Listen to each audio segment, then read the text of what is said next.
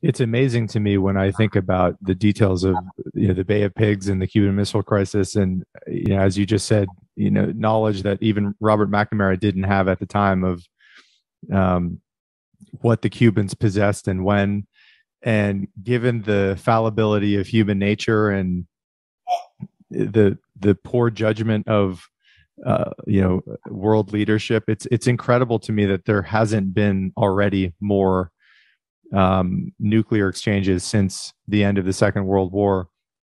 And I guess I would, before we move on to the primary subject of the conversation, how do you think about the odds that we can really continue with this, largely success in not blowing up the entire world? I know you have a family. I think you have grandkids. How do you think about that? Do you think there's a fighting chance that we can continue to not use these devastating technologies and not actually eliminate all of global civilization? Well, I wish I were confident, but I'm afraid I'm not, because what no one knew during the Cuban Missile Crisis and for many years thereafter was the phenomenon of nuclear winter. This really didn't become clear until some studies that Carl Sagan and other scientists were doing of all things, dust storms on Mars, where the dust storms cover the whole planet sometimes and blot out the minimal sunlight that Mars gets anyway, and drop the temperature on the surface of that planet 20, 30, 40, 50 degrees in a matter of weeks.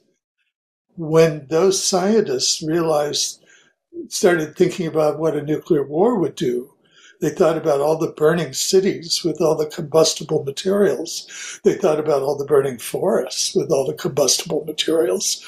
And they did some calculations and realized that a nuclear winter from a full-scale nuclear exchange in this world would reduce average annual temperature by 20 degrees for 10 or 15 years at least, because of the smoke and the soot and the not nitrous oxides the smog that would get into the atmosphere.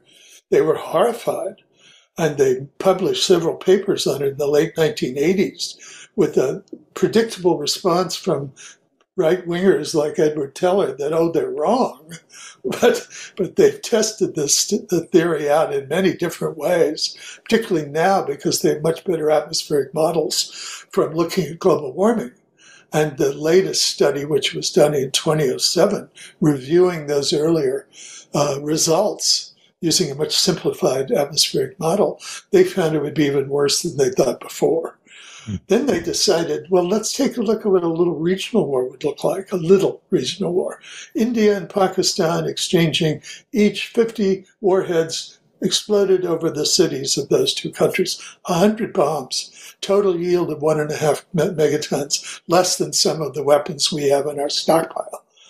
And they discovered to their horror that a sort of modified nuclear winter would occur with an average temperature drop around the world from that smoke slowly drifting worldwide of about 2 to 3 degrees, which doesn't sound like much, but it turns out it would be enough to basically kill a lot of agriculture. So they calculated that the prompt destructiveness of the weapons killing Indians and Pakistanis would be about 20 million deaths. But the effect of this sort of modified nuclear winter would be up to 2 billion deaths.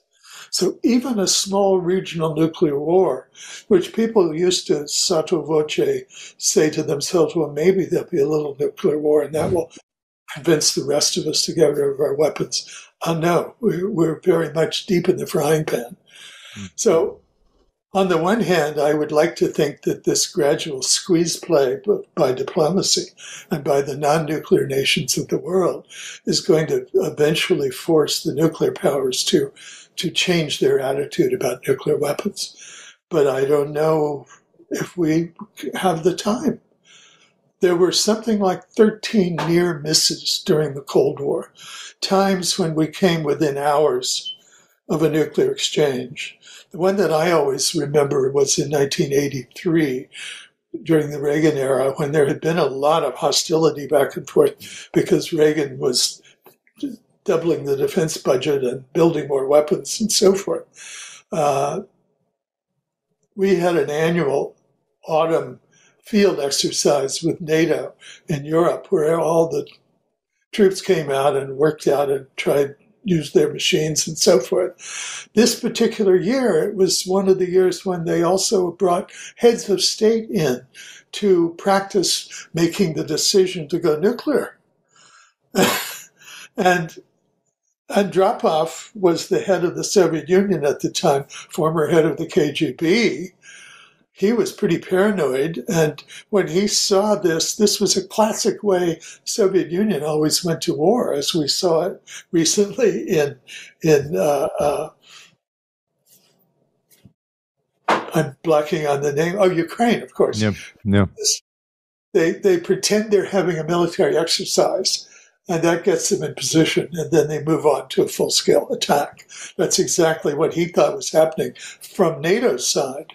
And he was scrambling planes in East Germany with nuclear weapons aboard. It was they were doing things like checking on whether people were stockpiling a lot of blood supplies at hospitals in Washington. Their diplomats were going out seeing if people were buying and selling a lot of blood. I mean, that's the way they were. So he was ready to beat us to the punch. But of course, our punch was mere practice, and his would not have been. Mm. And it was only when Reagan heard about this scrambling of aircraft that he said, "Whoa, wait a minute," and had everybody stand down and sent a message to Moscow saying, "No, that's not what we're doing." That the whole thing was slowed down. It was after that, not long after that Reagan spoke to the UN and coined the phrase, nuclear war could never be won and must never be fought. Mm. But that kind of thing happened a lot, many more than I think we have ever been told from what I've heard from government people. So it's not as if we're out of the frying pan. We're very much still in it and will be until such a time as we can get a handle and walk back the delivery time on all these weapons.